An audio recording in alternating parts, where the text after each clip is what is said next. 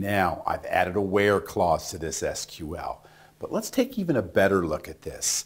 Notice after the word select, I've got all of my columns I want on the report, starting with depno, separated by a comma, but I've got them on just a couple of lines there. You can write your SQL all on one line if you decide, but we usually format it better for visibility, or if others are going to be using it, or if we come up with an error, we can find it easy. But I've got my select list, and I've got a couple of lines here from my table name. Now, look at the where clause. You might ask yourself, we're after where departments in 200 and 400. Is it going to calculate everything in that table and then throw it out unless it's 200 and 400? These systems are far too smart for that. They're going to say, look, go find all of the people in department 200 and 400. Now you got those rows. Let's do our calculations, and then they'll present the results. So understand, when you put a where clause in that limits the rows, that's the first thing they do in aggregation. Limit the rows, then do the calculations. So as you can see here are our results. We got 2 rows? Of course we did, because we're going to get 1 row per department, and we want department 200, we want department 400, and that's the only thing coming back on the report. Here you see the having statement in red. Having account asterisk greater than 2.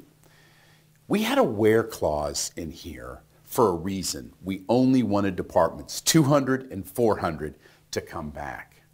A having clause is a little bit like an additional where clause once the aggregate totals have been calculated.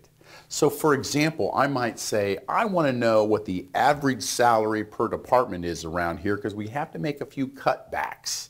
But I don't want to see anything where the average salary is $20,000 a year. I want to see where it's $1.5 million a year, because those are the big salaries that we're going to get the best hit on. So a having clause is the only way you can actually get the query to run, bring back all of the aggregates, and just before the aggregates come to the report, they go, stop, there's a final check. We're checking those totals, and we want to only see where the count of the people in the department were greater than 2, and that's why there's only going to be 1 row come back based on this having clause.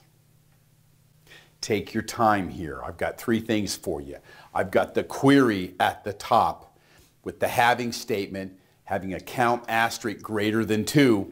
Remember, we're grouping by department number, so it's going to look for anybody that has more than 2 people in that department. So before the having statement was run, we had 2 rows come back, department 200 and 400, which were in our where clause. And now their intermediate results have come back. The having clause says that get calculated, it did good, stop. And then it's going to look at this and it says, hey, this row's got department 200, they've got a count of 2. Oh no, it had to be greater than 2. I'm sorry, but I'm going to have to eliminate that row. So a having clause is almost like an additional where clause or an additional filter after the aggregate totals have been calculated. This lesson brought to you by Coffing Data Warehousing. Need a query tool that makes joins easy? The Nexus has a join builder that turns the most complex joins into child's play. The Nexus Query Chameleon, making connections easy again. Visit coffingdw.com for more information. Hi, this is Tom Coffing. Thank you so much for watching the video. Please hit subscribe to make sure you are kept up to date on all our videos.